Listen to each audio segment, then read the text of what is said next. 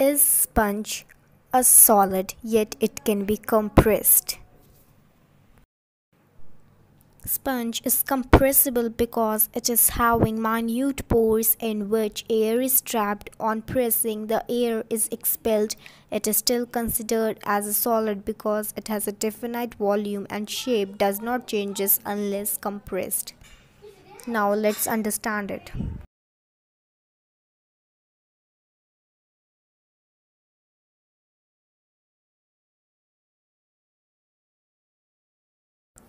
See, here a sponge is having so many pores, and in these pores there are many particles of air trapped.